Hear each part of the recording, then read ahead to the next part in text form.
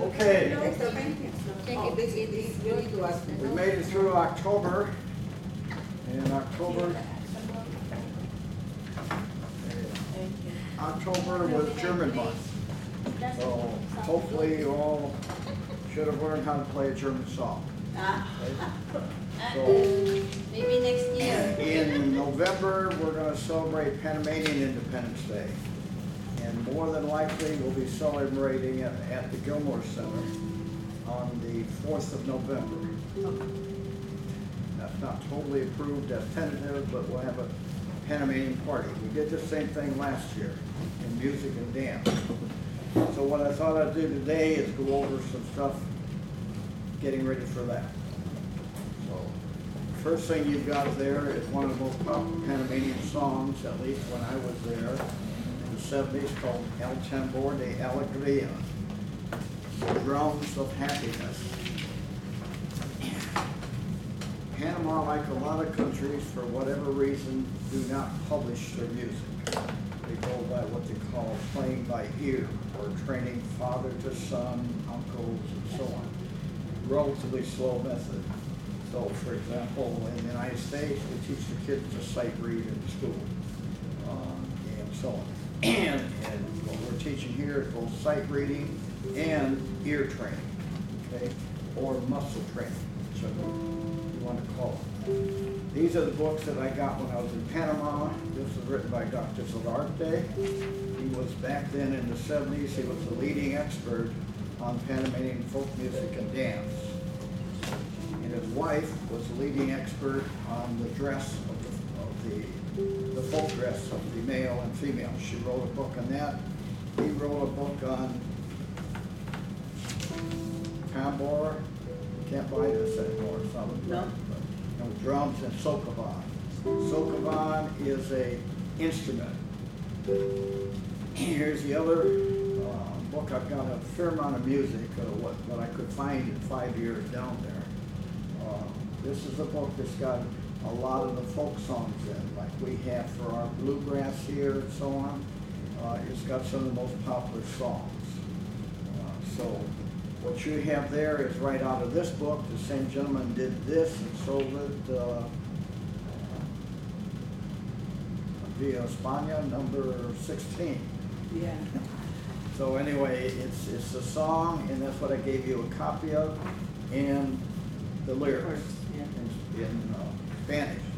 So what I thought we'd do today is do two things. Break down that based on the theory part of our session, and based on hopefully what we've learned up to now. The other thing that I wanted to go over, we went over one time a little bit,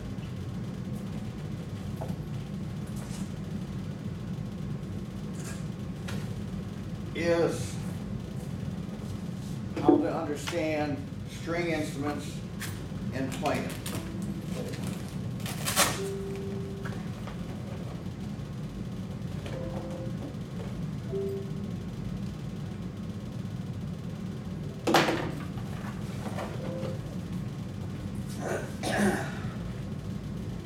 We went over this for the Hawaiian music and the ukulele 3 or 4 weeks ago.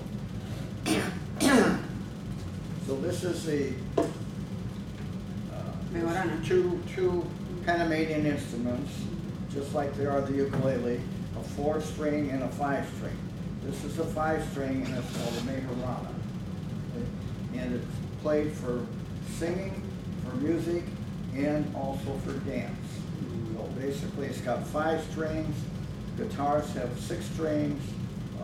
The Mexican viola has 5 strings, and then you go down to 4-string instruments. The socavan has 4 strings, so they're a little bit easier to learn, a little bit easier to play, and so on. So anyway, there's very few I couldn't find, and many of my Panamanian friends have gone down to Panama. It took me about 10 years to get one.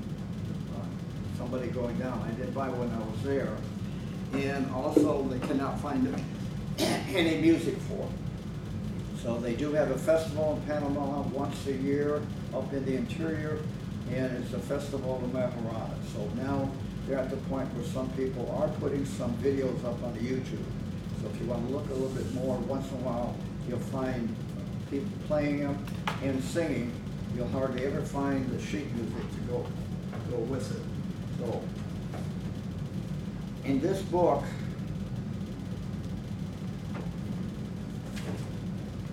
this gentleman, in my opinion, was far ahead of his times, at least in Panama.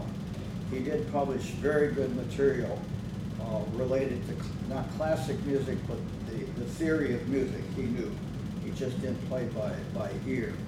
So anyway, this instrument here is like a ukulele or guitar in that they usually start more or less the same way. We talked about the circle of fifths. Most of them follow the circle of fifths. He has a diagram in here of the treble staff showing what the strings are. So, and you can buy the strings anywhere in the world. Doesn't matter what country you buy them from. They all have to meet a certain standard related to physics and math, because that's the standard of it. We talked before, A is equal to 440, and that's an oscilloscope or whatever, and all over the world that's going to be the same. So when you buy the strings, you can buy either gut strings or steel strings. So we have steel string guitars or gut. These mostly are gut. Back then, they didn't have a lot of, when he wrote the book, manufacturing in Panama, so most of the classical instruments came from Europe, including the violin, a lot of their violins. The old-time instruments before that time, all over Central America, not just Panama, but Venezuela and Colombia, Bolivia, they made their own kind of guitar. So they kind of call this a guitar, but then they give it their name too. But they're based on a guitar. So the strings here are, anybody know the strings on a guitar?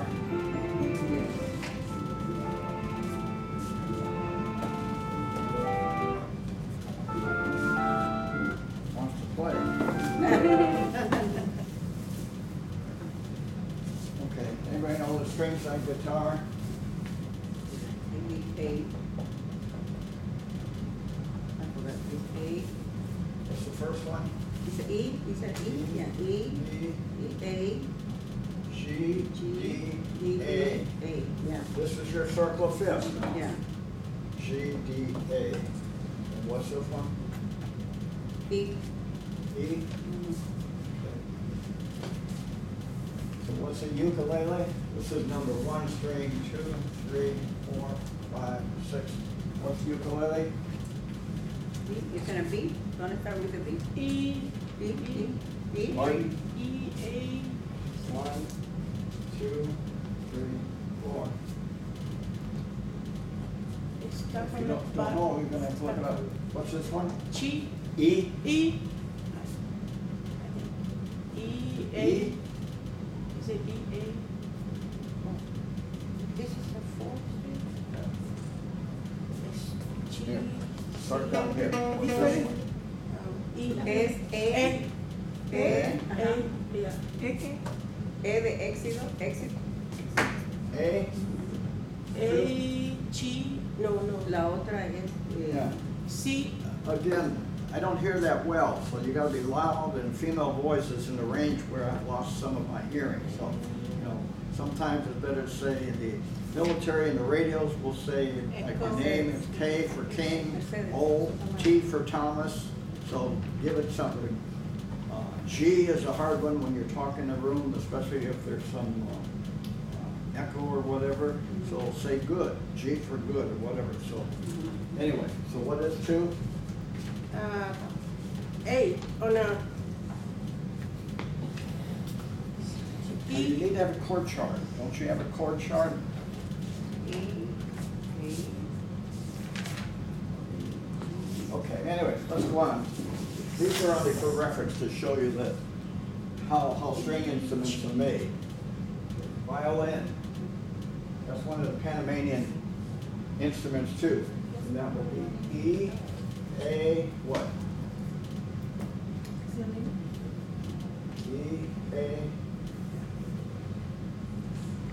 way, E, G. E, A, D, and E. High string is E, A second string, D is third and fourth. Again, circle of fifths. This is going backwards. G, D, A. A circle of fifths. Every string instrument is going to follow it, one way or the other.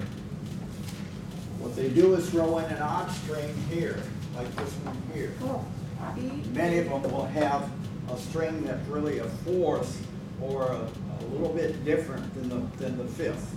So this is What's the I think number a fourth one? off. E or F? E. E as an exit. E, this is E, A. B, A. B, guitar. Oh, that is E, A. B, G, D, A, E. Oh, you went from the bottom up, okay.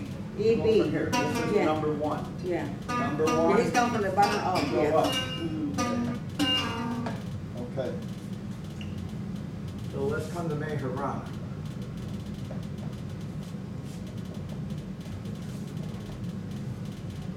So he tells us here What's that? that string 1 is the E above middle C. Okay? So what we call that is E4. Hi there. Middle C is the fourth octave. 1 octave, 2 octave, 3 octave, 4 octave. So there's 8 octave, 88 keys. So then the C above middle C is C5, C6, C7, C8, 88, 8 octaves. They're all the same, just give them a different number. Okay? So he tells us that is the E on the staff above middle C. Okay? Then the next one, for this tuning, there's different ways to tune instruments too. So what most of us learn at the beginning is what is called the standard tuning, which everybody uses. Then as you get better and better, you may use another tuning. Or if you come from another part of the world, or part of the United States, they may tune a fiddle different in the mountains than they do in California. Anyway, B, the next one is B. B3. The B below middle C. Okay. The next one is G.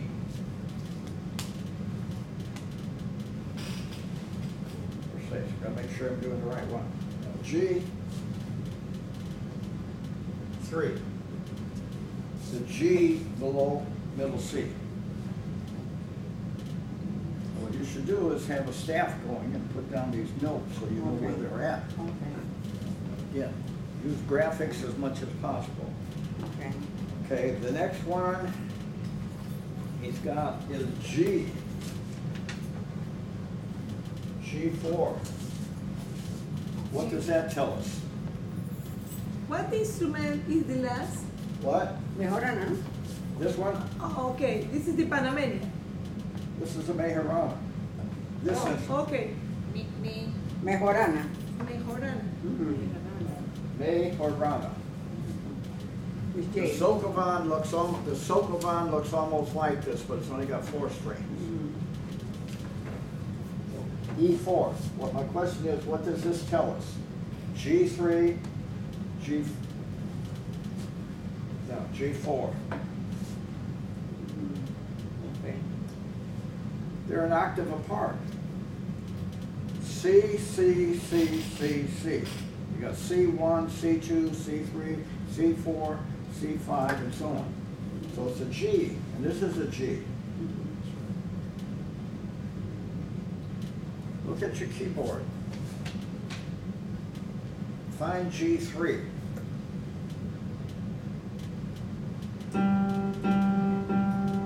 The G below middle C.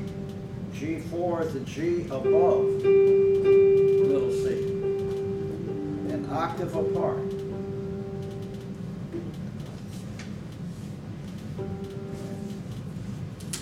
And then the next one in this tuning, they call this por seis. There's some question on why seis, but based on probably 6 strings of guitar. more or less. Puerto Rico actually has a dance that's called Seis too, in their folk dance world. So anyway, the last one is E4.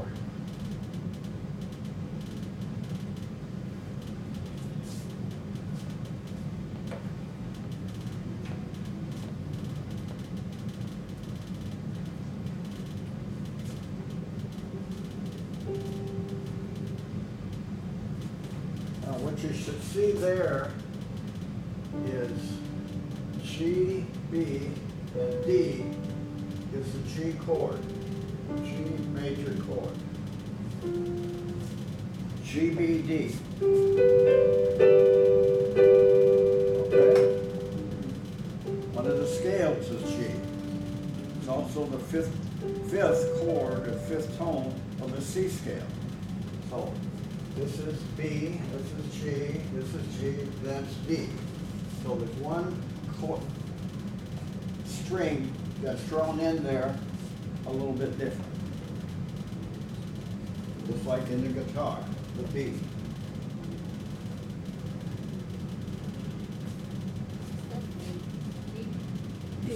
It's kind of tough stuff.